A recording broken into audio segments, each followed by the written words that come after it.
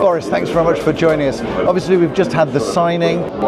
Just tell us a little bit about the building and I suppose what that's adding to Val d'Europe. So this is a very iconic design for us. It looks like an old factory building, but it's actually brand new. And it looks like a conversion, but it's built from the ground up. Actually, construction hasn't started yet.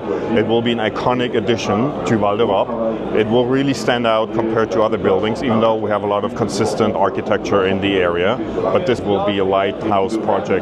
In terms of the current kind of leasing opportunities, those kinds of things, how have you seen 2023? In the current economic environment, it's actually not that easy, but this project has already off to a great start. We actually just learned that they have first interest in tenants, even though the construction hasn't even started yet. So we're actually very optimistic. Val d'Europe, we're still on a great trajectory, and we'll manage this current crisis. We get out of it very quickly, and we already see signs of recovery in the real estate space. And in terms of that letting side, have you continued to see a growth in terms of the companies coming to Val d'Europe? Yes, so last year alone we added another 900 companies, small and big businesses, but we're now at over 7,300 companies having their business in Val d'Europe. Really interesting to get that take on what's happening and an update on the project. Thanks very much for joining us. Thank you, great meeting you.